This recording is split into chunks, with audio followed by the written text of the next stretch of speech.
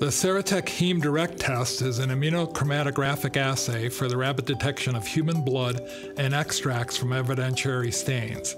Hemoglobin is a protein found in red blood cells that transports oxygen throughout our bodies. The SERATEC HemDirect test utilizes two different human-specific monoclonal antibodies for the detection of human hemoglobin. The SERATEC HemDirect cassettes are supplied in individually wrapped packages with lot number and expiration date information written on the outside of the package.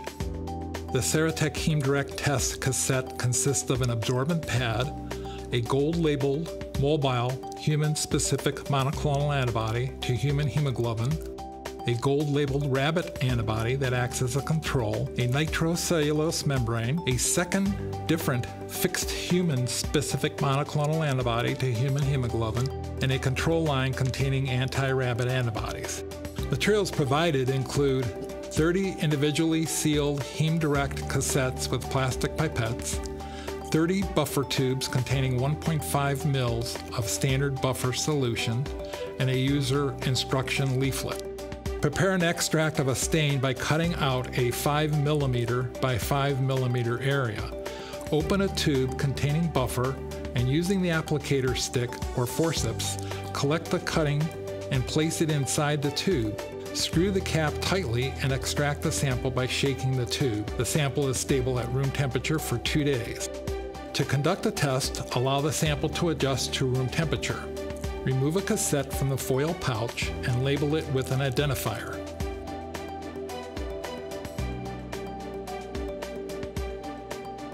Carefully break off the end of the tube away from you and add 3 drops, or use a pipette to add 120 microliters of extract to the sample hole in the cassette.